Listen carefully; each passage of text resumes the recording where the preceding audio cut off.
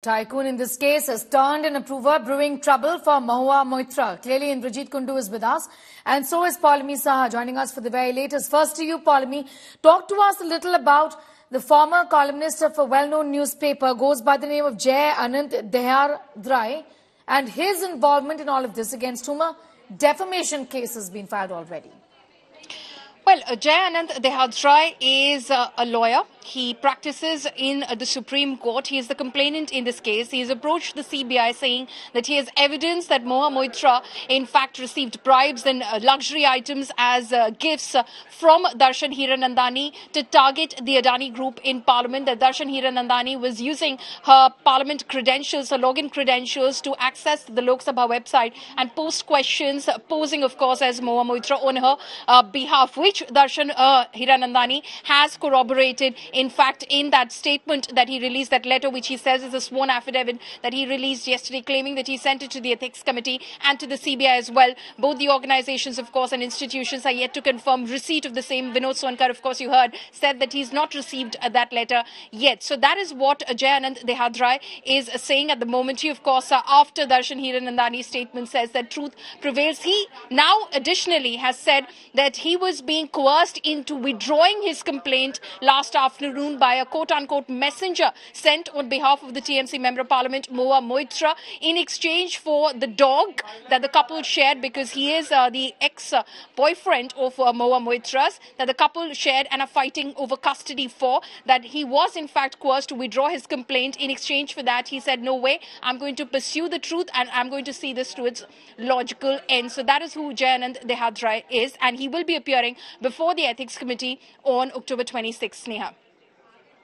Paulami, I'm just going to come back to you in a moment from now. Indrajit Kundu also is with us from Kolkata. Indrajit, give us a sense of what is the TMC planning / thinking vis-a-vis Mahua Moitra, given that until a few hours ago or one day ago, this was just an allegation. Mahua Moitra said it's a political allegation. Let the CBI go ahead and investigate. Now, there is an approver in this case.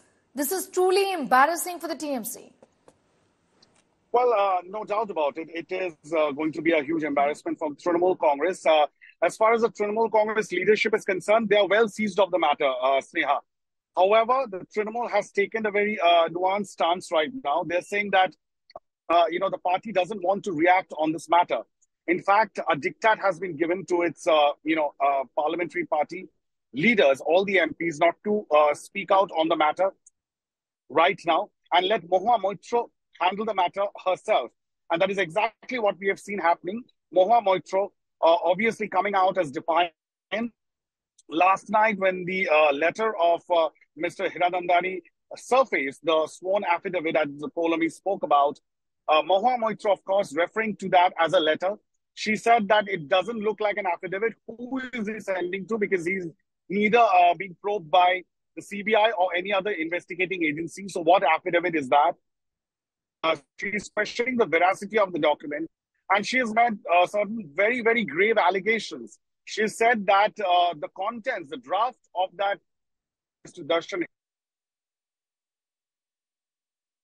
stamp that has been drafted from PMO, and she's alleging that it was done at gunpoint. There was pressure that was exerted by PMO on the business tycoon, clearly because they have business interests in several other states, like BJP ruled states in UP, and therefore they had no other choice but to sign that letter. So they're saying that this is nothing but political coercion on behalf of the BJP.